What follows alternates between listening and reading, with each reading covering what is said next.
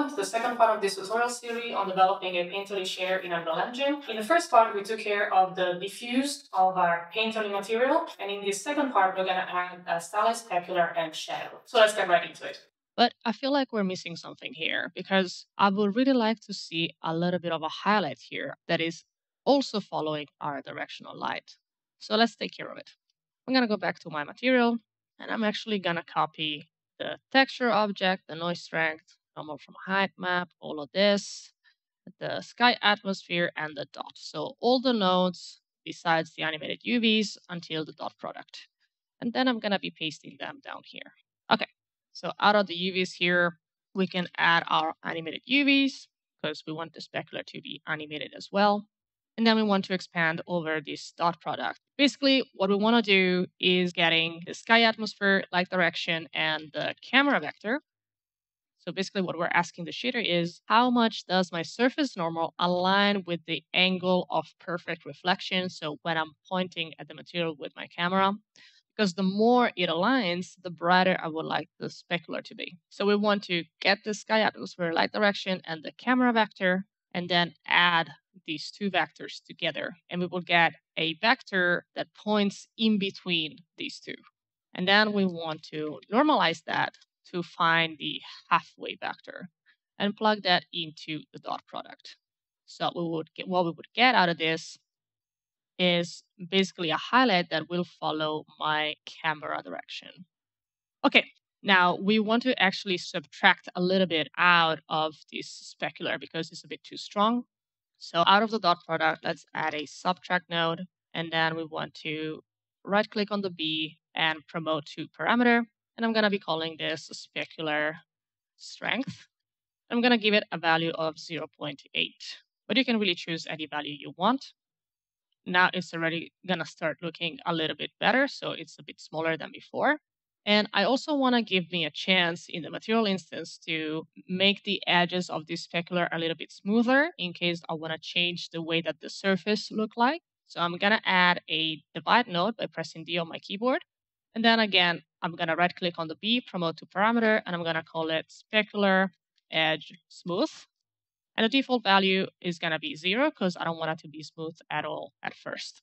Okay, now I want to have a way to control the opacity of my specular. So I'm going to add a multiply node, plug the divide node to the B, and then right click on the A, promote to parameter, and call it specular opacity. And for now, I'm going to keep it at a value of 0.5. Okay, let's clamp these values between 0 and 1 by adding a saturate node. And then let's say I wanted to give myself an option in the material instance to add a color to the specular. I could do that by just multiplying the output of this saturate, plugging that into the B, and then adding, by pressing 3 on the keyboard, a vector 3 node, and convert that to parameter. I can call it specular color. And of course, at first, I want it to be fully white. And then if I want to change the color, I can always do it later with the material instance.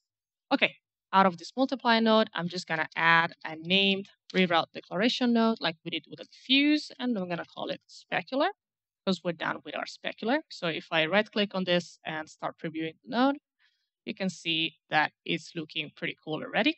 So I'm going to leave it at that for now. I'm going to select all these nodes. I'm going to press C.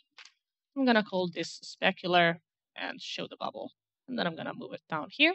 Okay, so now we could be either adding the specular to the base color, or if we want it to be always at its brightest, we could actually be plugging this to the emissive color. And that's what I'm going to be doing now. So I'm going to drag out of the emissive color, and I'm going to add the specular right here.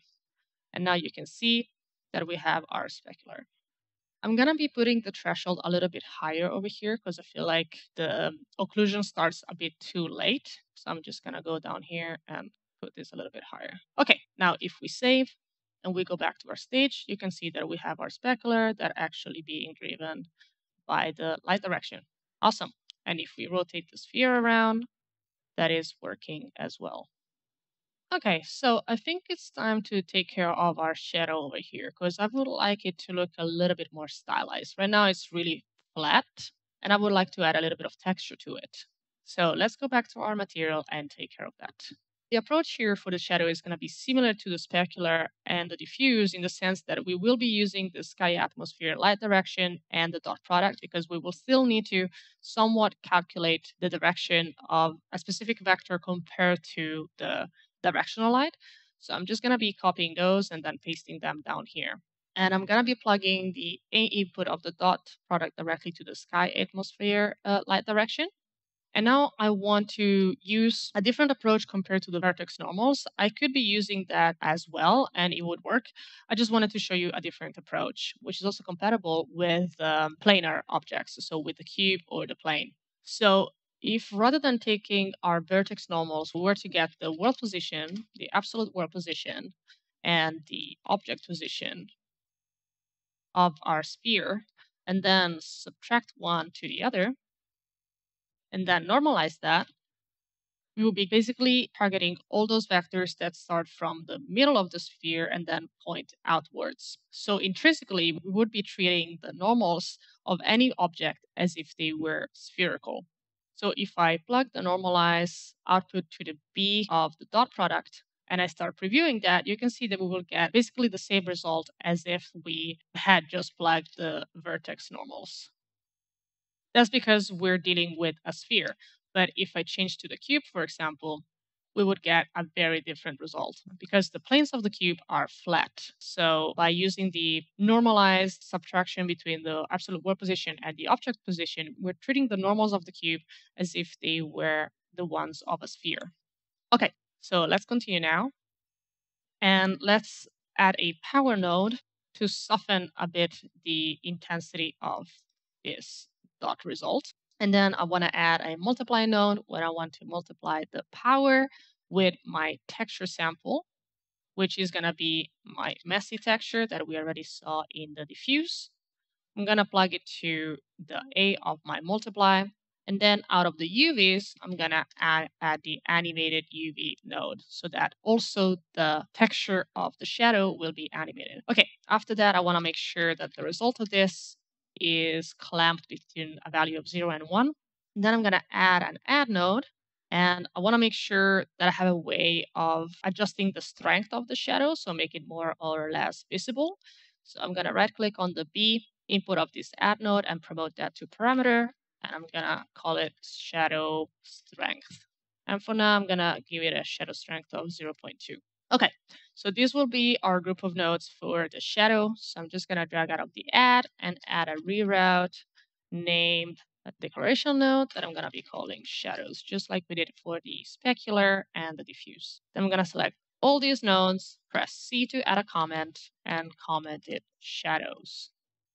All right, so what we did here is similar to our specular approach.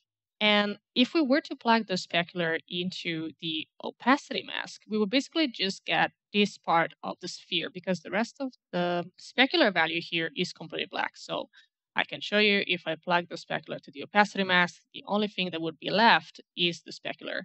And the shadow, as you can see, is pretty stylized. So this gets pretty close to what we want to achieve, but we would like our shadows only to be applied to the shadows, not to the entire base color of our sphere. And there is actually a pretty smart node that would do this for us without getting into complex mathematical equations. That's called the shadow pass switch. So if you hover over it, it tells you already that this shadow pass switch allows materials to define specialized behavior when being rendered into the shadow map. And that's exactly what we want. So by default, we would like our base material to be rendered at full opacity. So we want it to be fully visible. And when we're rendering the shadow, we want it to be our shadows. So if we plug this to the opacity mask now, you will see that our shadow will be stylized like we want it. Okay, so this is starting to look pretty good. But I feel like the silhouette of the sphere is kind of breaking the illusion of a painterly shader because I would like it to be a little bit chipped around it, as if someone actually sketched the sphere in Photoshop or Procreate or something. So the edges of it wouldn't be as refined. And right now the edges of the sphere are perfect. So let's take care of that. So first of all, I want to isolate the silhouette of the sphere whenever I'm looking at it. And to do that, we want to get the camera vector and the vertex normals. And then we want to make a dot product between the two. So if I preview this node now, you will see that anything that is on the outline of the sphere will revert to black, and anything that is on the inside is white. Okay, so out of the dot product, let's add an absolute node to make it double-sided. And then we want to adjust a little bit the intensity of this outline. So let's add a value of 1 and let's multiply a value of 0.5. So with this, we basically just remap the range of our outline, and now it's even softer. So let's saturate this remap value to clamp it to a value between 0 and 1. And then we want to add a power node and then press S on our keyboard and click on an empty area of the graph to add a scalar parameter that we're going to call inner erosion strength, where the inner erosion is going to be this like chipped off outline of the sphere. And I'm going to set a value of 3 to the power node. And this will basically soften the gradient between the outline and the inner side of the sphere. All right, so at this point, we want to add a little bit of texture to this outline so that it doesn't look like a perfect outline, but is a bit sketched out. In order to do that, we want to get the camera vector and isolate the X and Y axis. And we do that with a component mask where we isolate the R and G, so the X and the Y axis of our vectors. And then we want to multiply it for a value to adjust the tiling of the texture. So I'm just going to right click on the B and promote this to parameter. I'm going to call it inner erosion tiling. And I want this texture to be a little bit tiled, so I'm going to set it to a value of 2. Okay, and now let's plug this to the UVs of our texture sample. And this time I want the texture to be T underscore brush strokes packed, which is basically a packed texture that has different values in the R, G, B, and alpha channel, where the alpha channel is this almost like felt like texture brush strokes, which has a lot of details and very different gradients. So I like that. I think it's going to add a lot of texture to our erosion.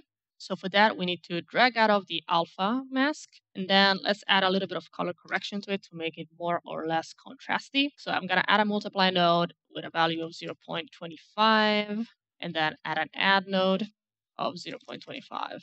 So basically what this would do is make the texture a little bit more opaque and bright. And since this is driven from the camera vector, it will be always following my camera view. Okay, now we want to add the noise pattern from the texture to our outline gradient. So I'm just going to add a multiply node. I'm going to plug the power node to the A and then the output pin of this add node to the B. So, and now if I start previewing the node, you can see that the result of this is very soft. And I want to add a step node after this multiply to make it very hard edged. So I'm going to add a step of a value of 0.1. And now you will really understand what I mean by chipped off, because with the step node, we can really create this kind of sketched out outline. Okay, so we're working with a sphere, so this step will be irrelevant, but just in case we want to use this further with cubes or cylinders, we want to multiply the step node with the vertex normals ran through a curvature filter. And we have a material function for that. So this curvature filter was borrowed from Gabriel Delobier's fantastic blog on the Stylized Specular and Shadow that he had developed. And this filter basically separates the curved from the flat surfaces. It checks using the DDY and DDX nodes whether the normal vector changes from one pixel to the next. So for curved surfaces, it will be resulting in a value of 1, so fully wide. And for flat surfaces, it will be resulting in a value of 0, so fully black. And if you want to know more about using the DDX and the DDY nodes in Unreal Engine, I would really recommend you to see these procedural normals using DDX and DDY video from Prismatica Dev because it's really informational. All right, let's go back to our material. So we have applied the curvature filter to our vertex normals, and if I start previewing the node, it should be fully white. Perfect, because we're on a fully curved surface. But if I switch to the cube, for example, it will be fully black because my planes will be fully flat. While with a cylinder, the caps will be black because they're flat planes, while the body of it will be fully white because it's fully curved. So this was just to make you understand what this curvature filter did visually. Okay, so let's plug the output of this curvature filter into the multiply node. And if we start previewing this, you will see that the outline will be white and the inside will be black. But we want to plug this into the opacity mask. So if we did that, we would just see this outline part of the sphere. We want actually the inside to be white and the outside to be black. To do that, let's just drag out of the multiply node and add a 1 minus node to invert this effect. And now let's just go to our material domain, and I'm just going to drag it down here. This time we won't be creating any reroute declaration nodes, but you could if you wanted to. We're going to directly plug the 1 minus result of our inner erosion into the default of the shadow path switch, because we want this to be applied to our base color. Okay, now this is starting to look like something quite cool, right? Okay, so let's select all these nodes and then press C to add a comment, and I'm going to call it inner rim erosion, and then show the bubble. So let's just save and check out how our material looks like in our map, and it looks pretty good. Thank you for sticking around until the end of this second part of our tutorial series, and in the next one, we're going to be adding some nice outlines to our sphere. See you there.